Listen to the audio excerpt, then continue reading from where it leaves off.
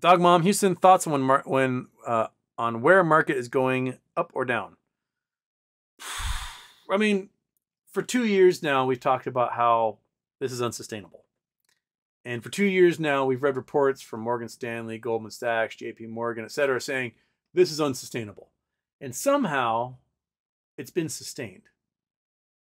And I think it's chiefly because of the Federal Reserve. The Federal Reserve is spending, how you're biting me, spending money, shoring up the market, using Federal Reserve notes, using Treasury bonds, whatever. They're buying a whole bunch of securities that otherwise would languish to prepare themselves for the soft landing, which I don't think they can actually do.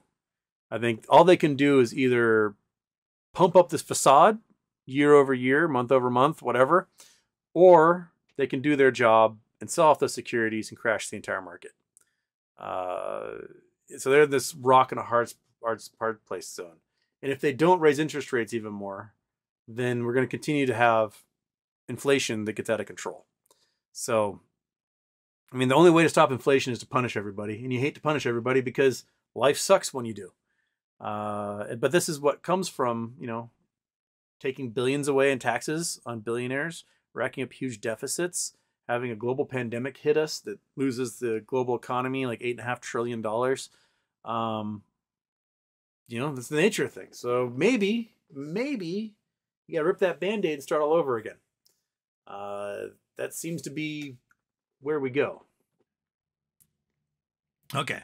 Since the year 206, I genuinely need reaffirmation that we aren't all collectively experiencing insanity or being gaslit into insanity, watching these financial markets stay afloat and seeing our favorite stocks manipulated. I mean, we're all a little bit insane, right? Normal people are like, you know what? Forget that crap. I'm going to watch TV. And then there's us who are like, how dare they? And we want to like rouse rabbles and get our pitchforks and torches. But here's the thing.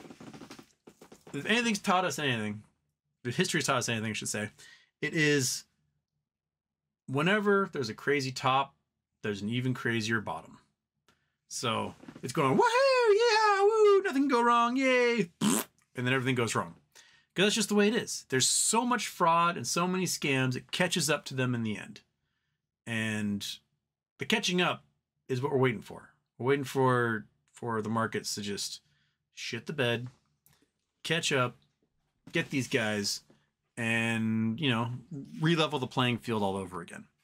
There's a lot of broskies who are at Lehman and Bear Stearns who never worked in the financial industry again because they were toxic. I went, ooh, yeah, we're not gonna enjoy your last bonus because you're not gonna work here anymore. So go get your cabin in Wyoming, sit in Jackson Hole, drink your single malt scotch, and be done with it. And I gotta pay him back. Just in my head, can you explain UVXY? Supposed to be inverse SPY. Why has it pooped the bed over the past year? Because the SPY really hasn't done the volatility that UVXY requires. Also, UVXY, I think, halves. And so they end up producing more shares, which brings the volume down. And if we got a sudden huge drop in the SPY, UVXY and other inverse ones would like rocket. They might not rocket in the same day. It might be like a day or two later that it starts to affect because it has to do with like puts and calls and all these things. What those inverse funds work on. So there's like a little bit of a delay in how they react. But the fact that the plunge protection team has been keeping the SPY at a steady level. Where are we at right now? Still around 400. Sorry, cat. You're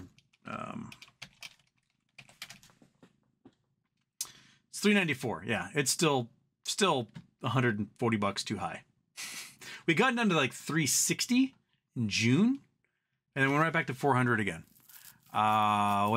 It was not really a true correction. It was just sort of like an inconvenience for everyone, but it should have dropped a lot.